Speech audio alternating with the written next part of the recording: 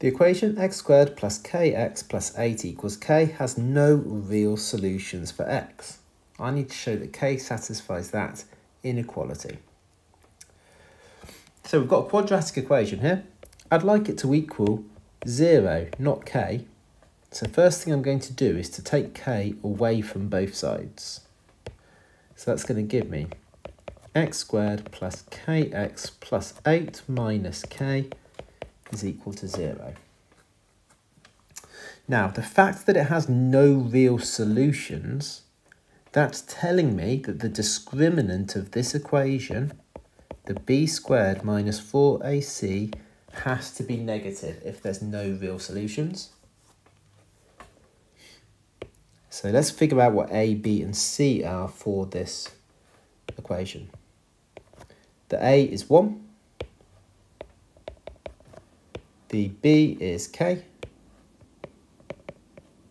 and the c is the number that's by itself with no x's, so all of this is the c.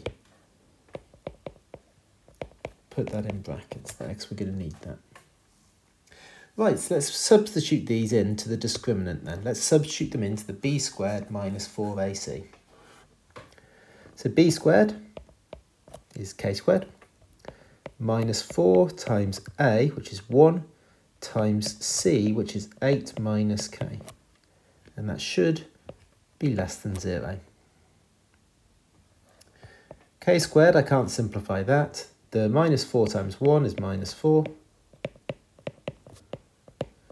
And now let's expand those brackets. The minus 4 times the 8 is minus 32. The minus 4 times the minus k is plus 4k. And now I'm just going to swap the k and the 4k and the minus 32 around. And we can see that's what we needed to show. Part B. Hence find the set of possible values of k. So I want to solve this quadratic inequality. I'm going to start off by factorising to find the roots. So two numbers that multiply to make minus 32 and add to make 4 are 8 and minus 4. So that's telling me that my roots are minus 8 and plus 4.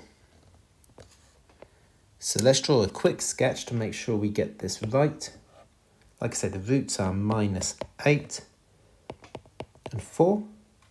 So my quadratic discriminant is going to look like this. And we're interested in when that is negative, when it is less than 0.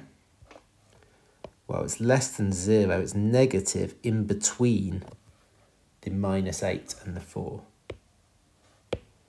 So my answers are that k has to be greater than minus 8, but less than 4.